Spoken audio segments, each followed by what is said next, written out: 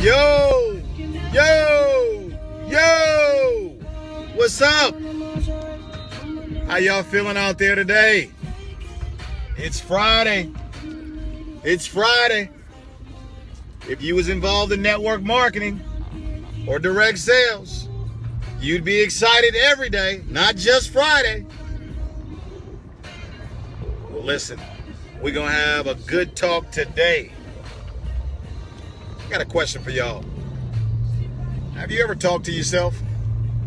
Have you ever just come on, let's be honest. Have you ever talked to yourself? I'm talking about, have you ever just, been rolling around out there and you were just talking to yourself? Sometimes you talk to yourself in your head and sometimes you talk to yourself out loud. Well, listen, guys, if you don't talk to yourself, you better start, because the most important conversation you could ever have, the most important conversation in the world, the most important conversation in the world, the most important conversation that you in the world is the one that you have with yourself. So today we're gonna have a good little talk. Got about 30 minutes here, so if you gotta go, just come back and watch us later. Now, today is my off day. I'm just kidding. But remember, I committed to doing 4 days a week, teaching you how to go straight to the top of your network marketing company. And today is Friday. So I did Monday, I did Tuesday, I did Wednesday, I did Thursday. I'm supposed to be off today, but I'm back. Anyway, today we're going to have a good conversation. This is, on Monday, we will, I'll be resuming the 8 a.m. Pacific Standard Time. That'll be day 5. And we'll be talking about some good stuff, really good stuff that's going to really help you go to the top of your business for sure. But today, this is something a little different. I don't know why, but there were several things on my mind today that I felt like I needed to get out, that I felt that would really be able to help a lot of people out there. So I thought, hey, don't talk about it, be about it. That means do it, right? So I'm here doing it. Driving on my way to an appointment, and I know some of you may not have 30 minutes, and I want to highly encourage you to come back and maybe watch this when you do have time. And let's see if I can get this out my mouth the way that it's in my head. But hey, be careful. Don't, hey, watch out now. Valuable cargo coming through. Thank you so much. All right. Anyway, you guys can hear me okay? Hopefully, am I coming through all right out there, guys? I hope so. Anyway, listen. I was sitting there thinking,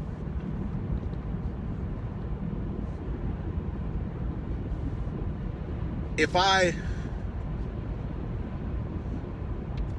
was to leave the earth today, what would I want to be known for? What would I want all of these messages via Facebook or YouTube or, speeches and talks that I've done and, meetings that I've done, what would I want to be known for? And it was a really powerful thought. It was really, really powerful.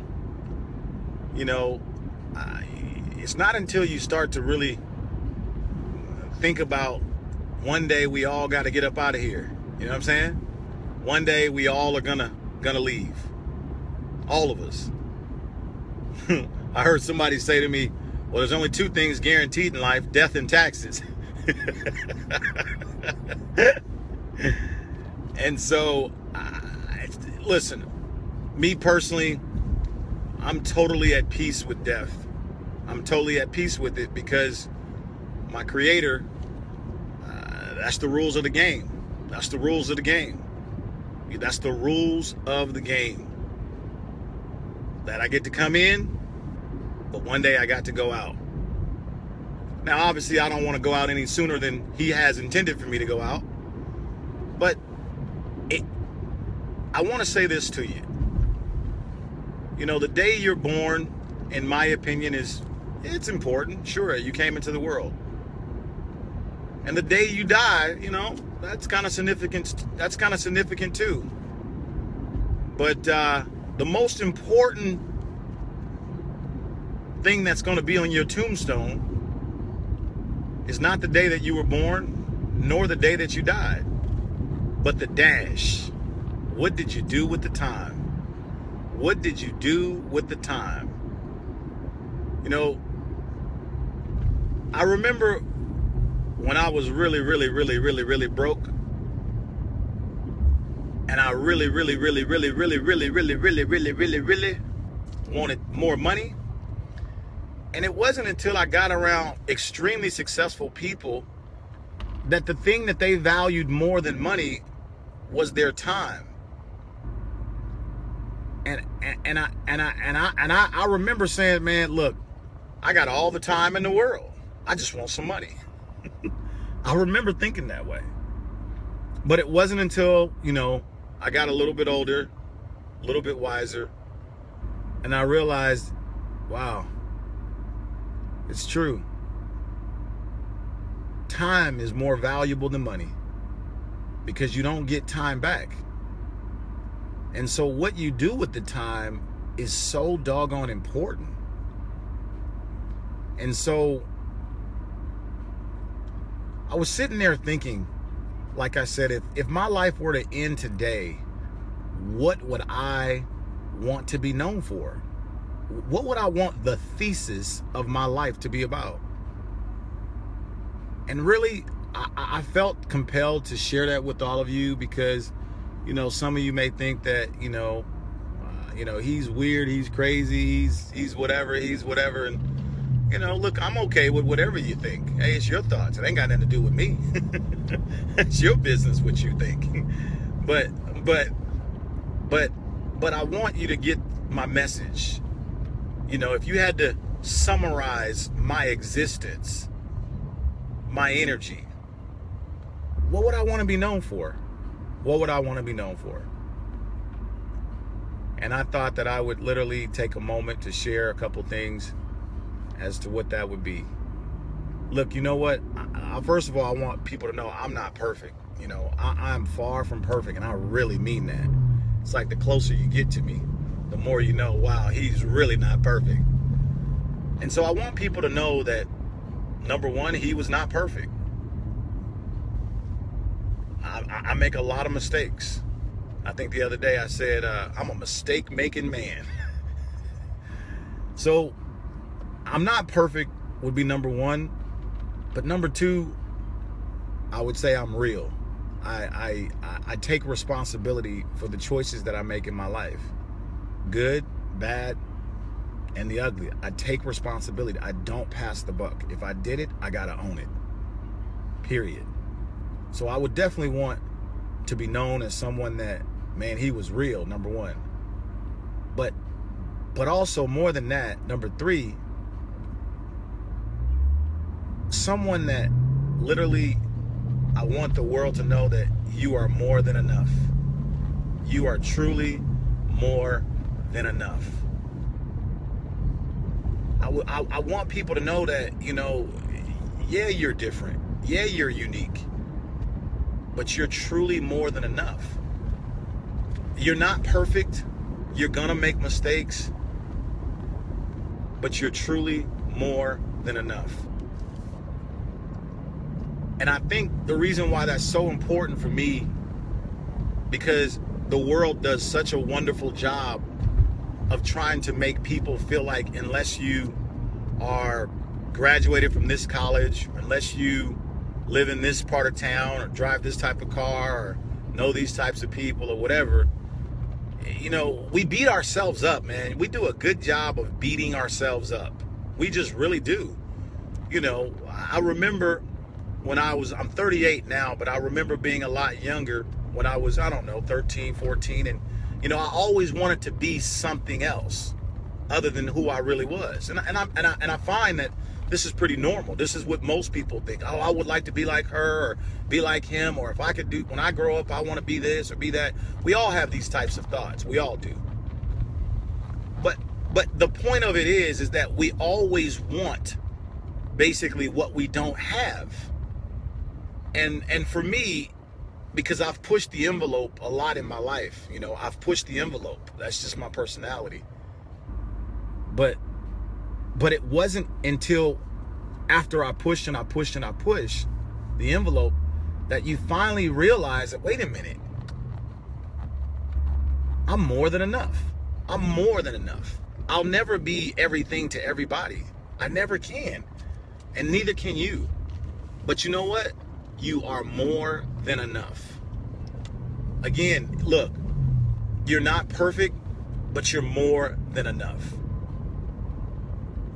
And I want my existence to be known for someone that just was real, and someone that you know what, despite whatever you've been through, have gone through, whatever, you know, tribulation or trial that you're facing, that it's not over.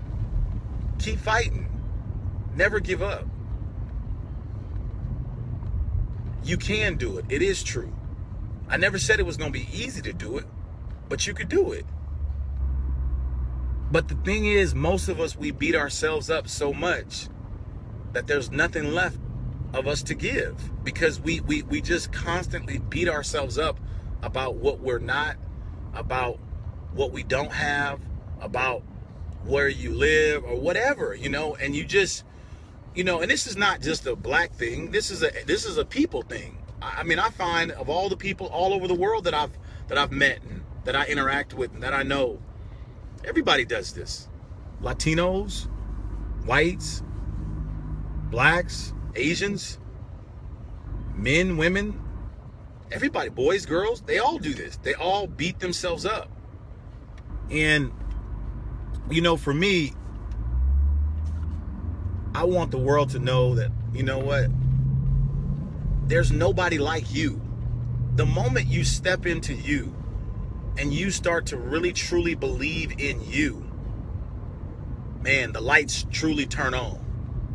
The game finally begins. And I really mean it. I'm not saying that just because you believe in yourself, all of a sudden $1 million is going to show up in your bank account tomorrow. But what I am saying is that if you don't believe in yourself, then how can you ever accomplish anything? And the reason why I'm talking to you about this is because I know what it's like to constantly doubt yourself. I mean, oh my gosh, I know the spirit of doubt.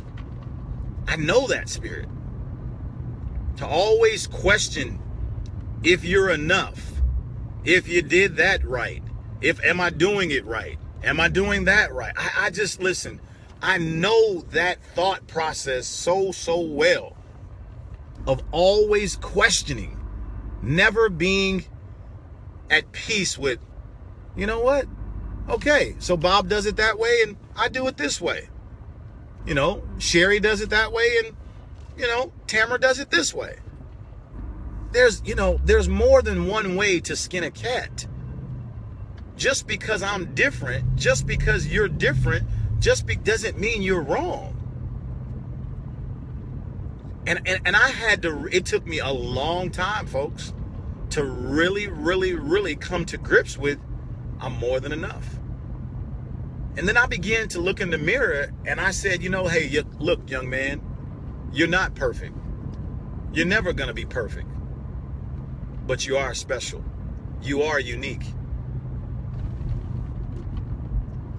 You know, you got a chance to clean up what you messed up. It's not over.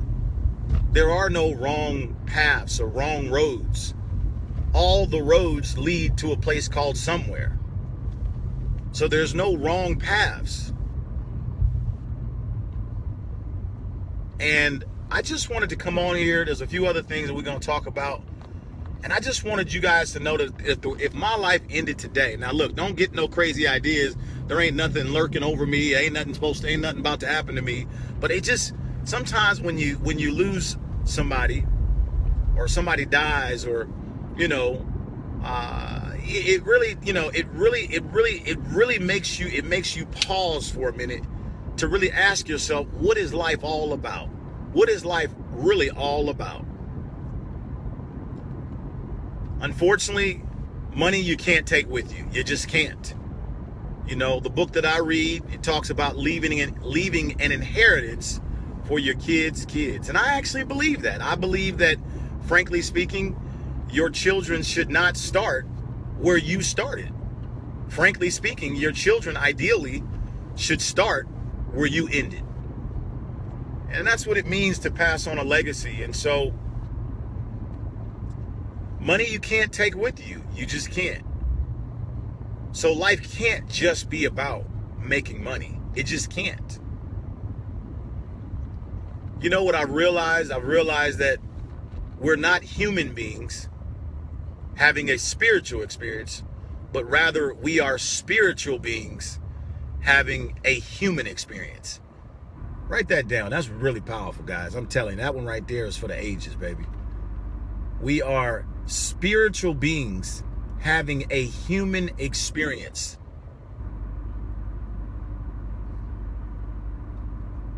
And, you know, that's powerful. At the end of the day, what I'm basically saying to you is that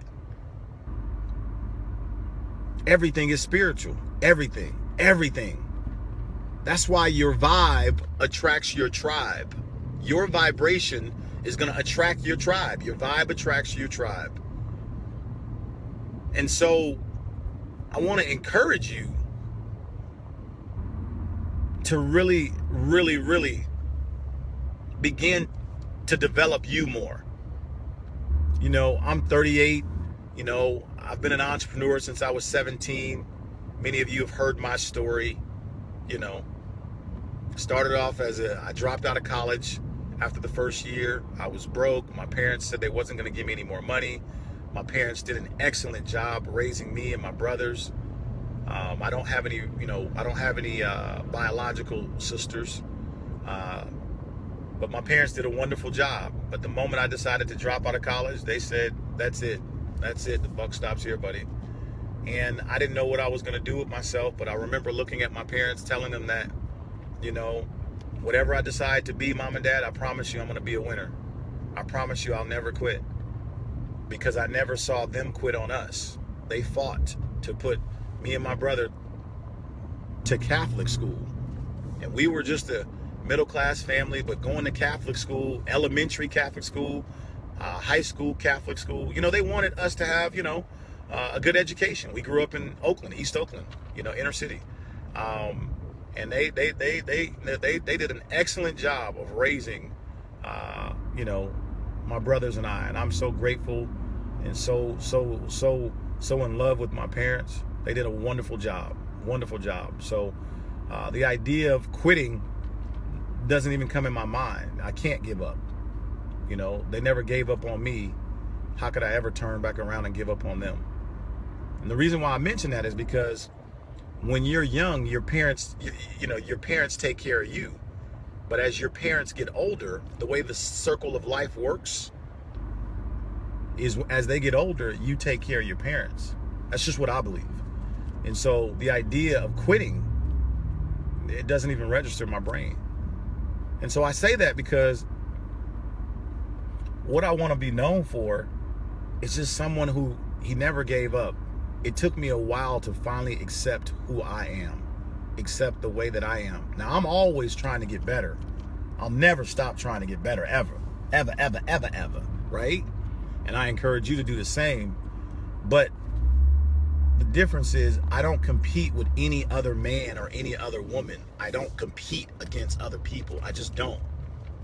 My life is not a competition. And there's nothing wrong with competition. I think competition is healthy. But I think that's the reason why I don't compete is because I remember all the time when I was younger, always wanting to be like somebody else, always wanting to, I was never content with me. I always was trying to be, one day I wanted to be a rapper. The next day I wanted to be an NBA ball player. The next day I wanted to be a preacher. I was so confused. I was so confused. And so, it's hard to be authentic when you're trying to be everyone else. And it wasn't until that I was able to learn and discover the value of me, how important that I was to the grand scheme of things. In the big picture, how important I am. Wow. All that power is inside of me? Really? For real? Whoa. That's powerful.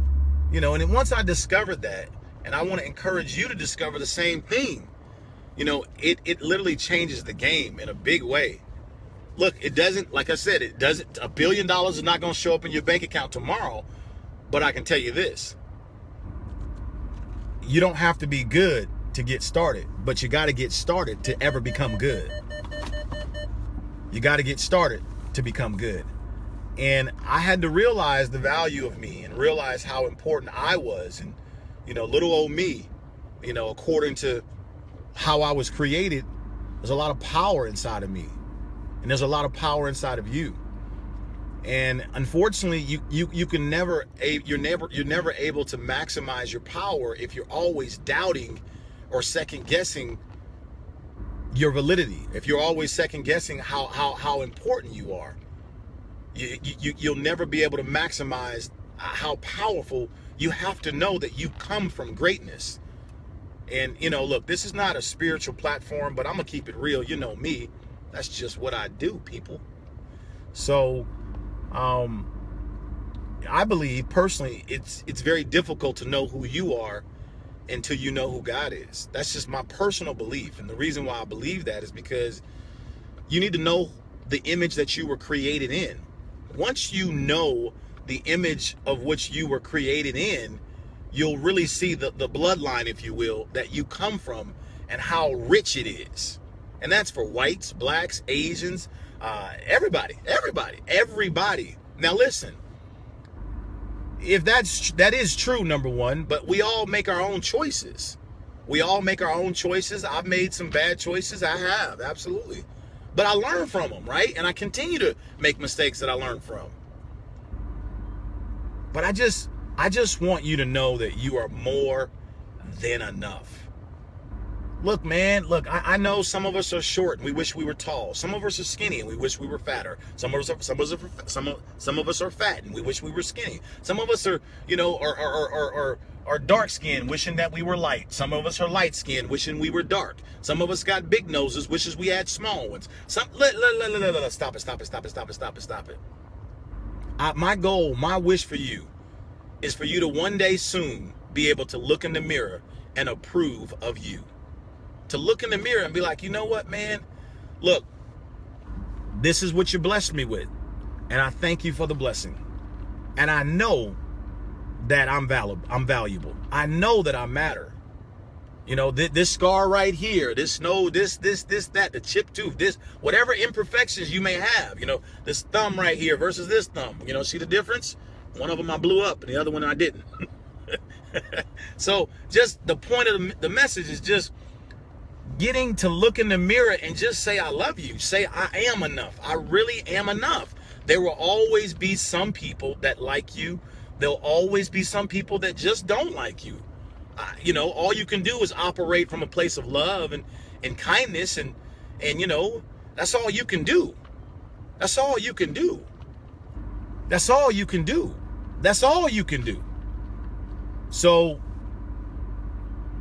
this is really important, because if your life's body of work is going to be known for the dash, what you did with the time, if your life's body of work is going to be known for the dash, I don't want the majority of your life's time to be spent confused, uncertain, not sure of who you are, because you won't ever be able to make the impact that you are created to make in the marketplace until you come from a place of certainty where you know that you matter. You've got to know that. I mean, I want you to get that. I don't care what company you do. What that mean to me?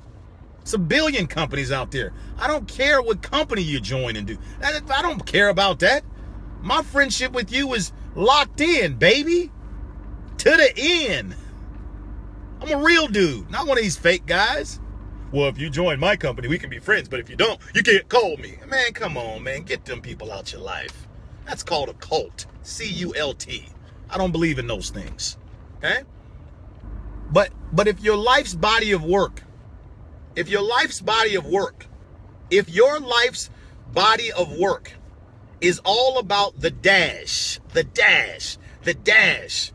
I don't want you to spend the majority of your dash being insecure, small-minded, uncertain, don't really know who you are, always doubting yourself. I don't want that to happen to any of you. I want you to quickly fall in love with you. Not be arrogant, but quickly fall in love with you so the world can see you and what you have to offer. Because you matter. You were created from greatness. You were created for a purpose and with a purpose. So we need you to get in the game.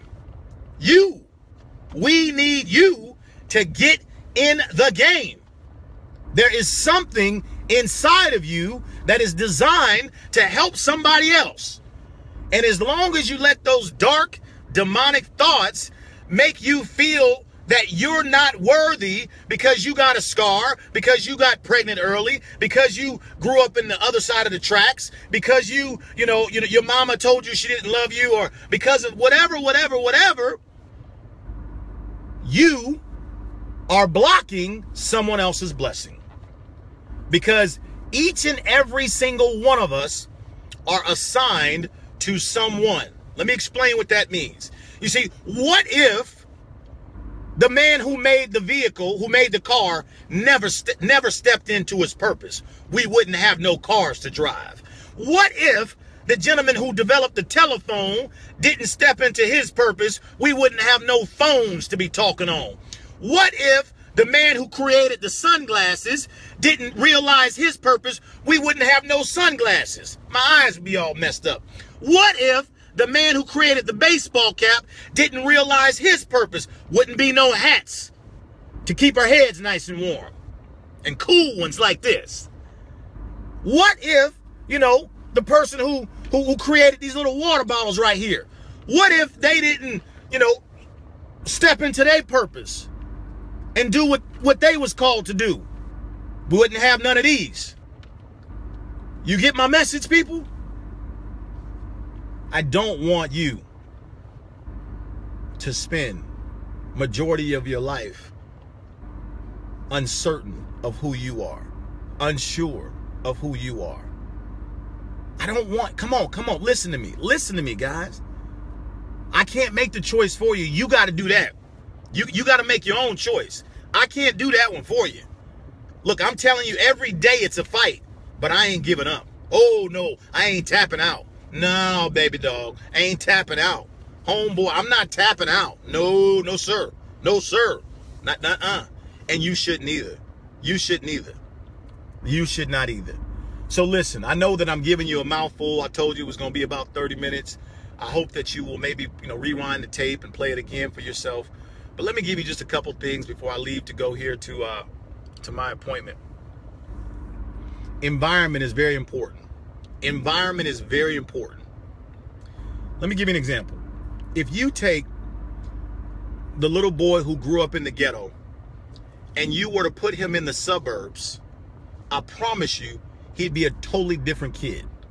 But likewise, if you took the kid in the suburbs and you put him in the ghetto, I promise you that kid would have probably been totally different as well. What's the difference? The difference is what you see, what you hear becomes your reality. In other words, your environment, it actually speaks to you. It becomes what's normal for you. And so have you ever heard, I'm a product of my environment? Well, environment is super important, people. It allows you or helps you to believe or not believe. Environment is everything. And so here's the deal. Places were created before people were. And so you have the choice, even if you don't have any money, that you can actually literally surround yourself with some good people. You can go to a place that's serene. Maybe it's water. You can put signs up in your apartment or your home that speak to you. That's what I did when I was 19 years old. You came to my 1-bedroom apartment. I had signs all over the wall. I mean, and I don't have the best, penmanship. And these were big signs. I had orange ones, green one, yellow ones, red ones. And but the words that were on those signs spoke to me.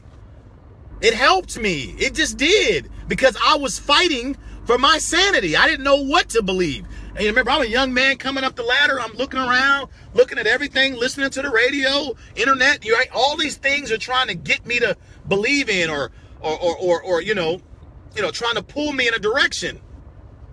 And I'm grateful that I kept looking at those signs. I kept looking at those signs, and I remembered when I dropped out of college that I was going to be successful. I was going to find a way to be successful. I was going to find a way to be successful. And I got to tell you, being successful at anything is never easy, but it's necessary.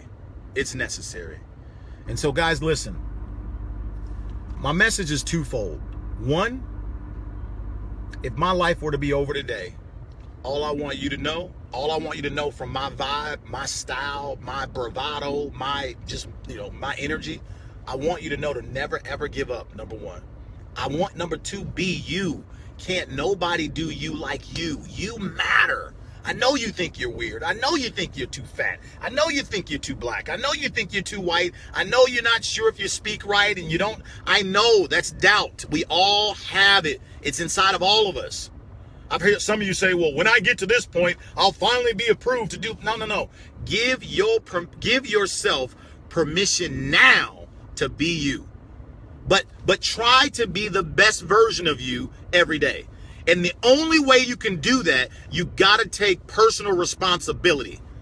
I hate people to say, well, this is just how I am, take it or leave it. Then guess what? I'll leave it. This is just how I am, take it or leave it. That's the wrong attitude.